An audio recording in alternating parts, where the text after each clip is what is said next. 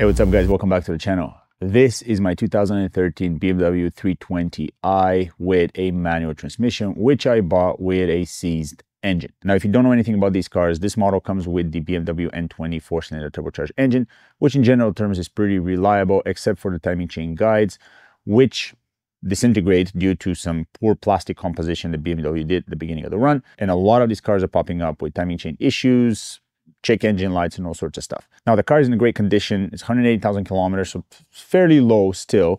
The owner said that he was driving it, it just shut off on him, and the engine is seized. My immediate assumption was obviously timing chains, you knocked off the head has to come off, timing chains, that kind of stuff. So in today's episode, we're going to try and figure out if my assumption was actually correct, whether this is a timing chain issue, and whether this engine can be repaired. So let's start off by digging into this motor to try and figure out what went wrong and whether it's easily repairable. My hope is to get this back on the road for as cheap as possible. Drive it for a little bit. It's a manual transmission, 4-cylinder turbocharged engine. Going to be loads of fun, but winter is coming. This is rear-wheel drive, and I do not want to be stuck in the snow in Canada with this car, which means that we need to fix it, get it out of here, and get something all-wheel drive, like a proper Audi, for example.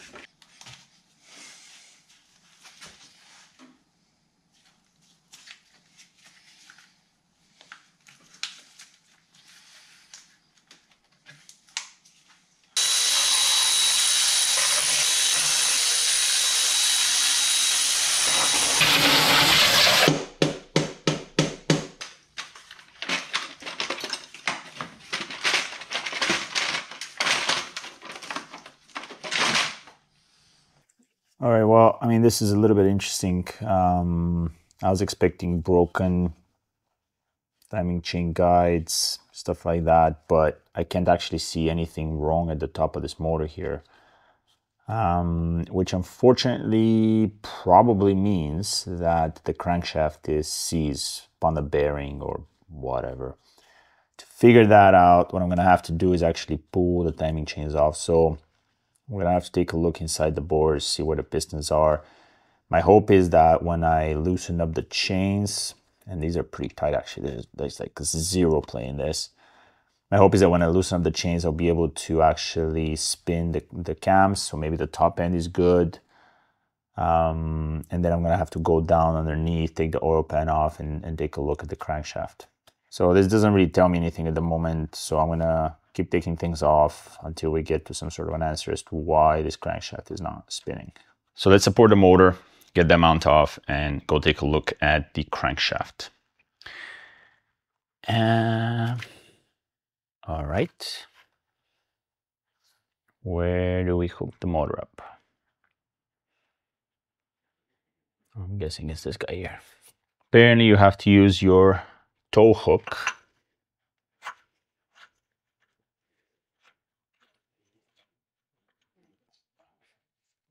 Crying out loud.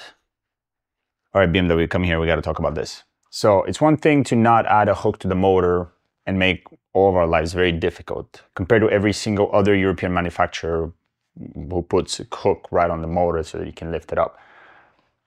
Fine.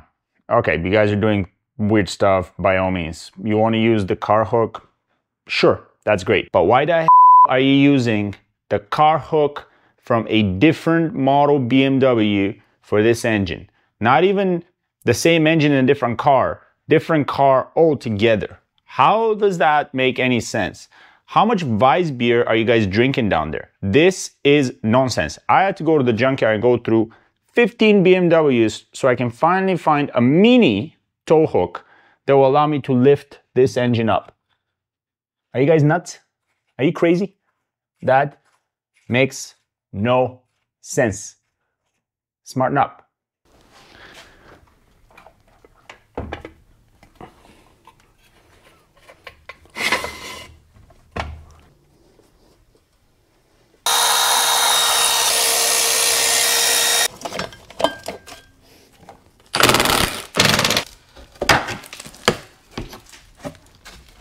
Let's see if I can get that oil pan out.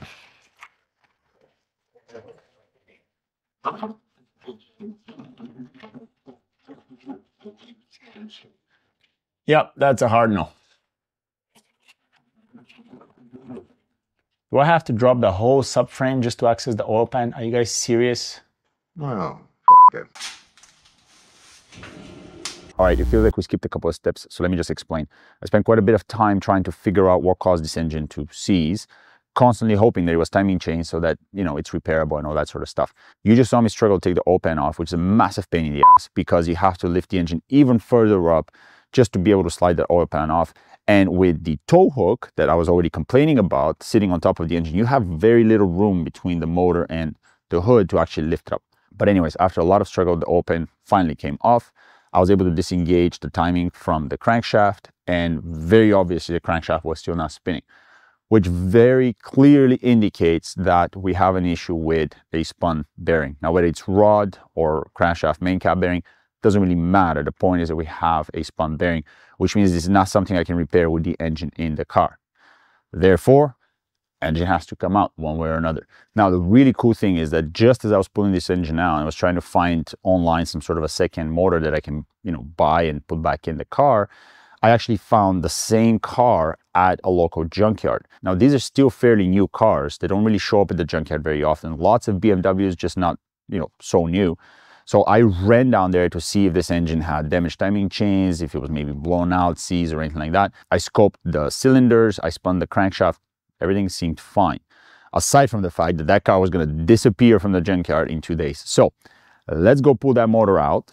We'll bring it in the garage and then start taking it apart, and also take this engine apart and see what's the best thing we can do here.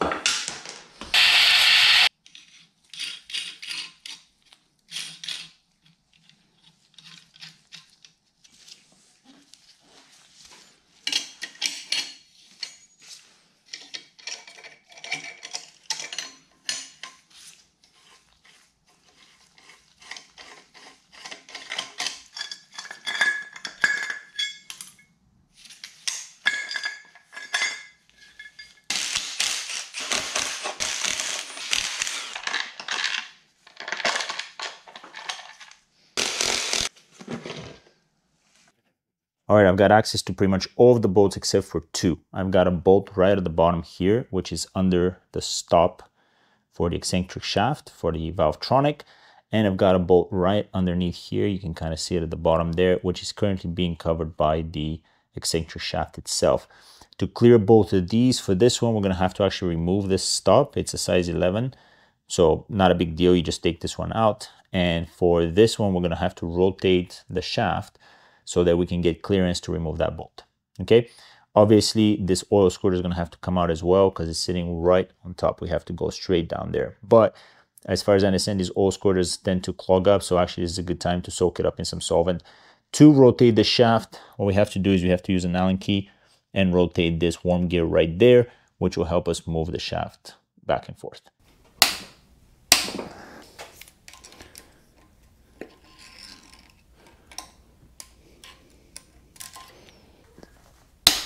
There we go.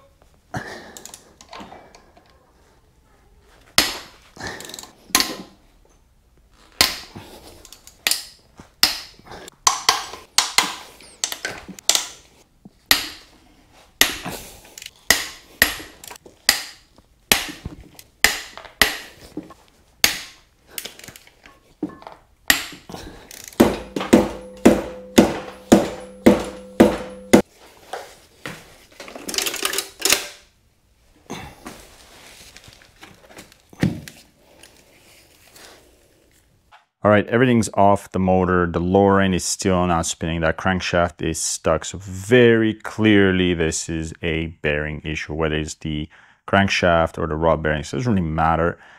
And as much as I'm itching to actually figure out which one failed, the fact is I've got to go ahead and rebuild this one because I need to put the engine back in the car and get it out of my driveway. So we're going to leave this one for maybe another episode. We're going to dig into it, or maybe at the end of this one if I have some time. But for now, let's go repeat everything we just did for this motor to the junk motor because, yeah, this thing's filthy.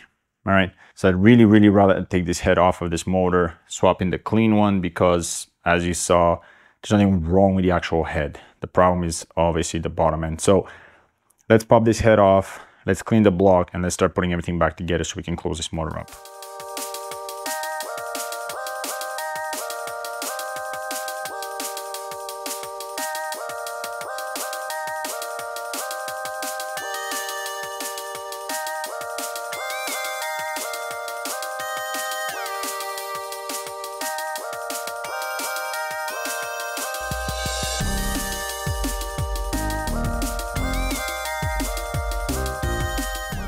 This is a good place to stop this episode, guys. I've got two complete engines apart on the floor in my garage that I obviously have to clean up and put back together. In the next episode, we're going to clean this up, put it back together, put it back in the car, and go driving. As always, thank you so much for joining me. If you have any questions on the content, comment below. And if you like what you see, click the thumbs up. If you want to see more, click subscribe so you don't miss any of the upcoming episodes. All right, I'll see you next time.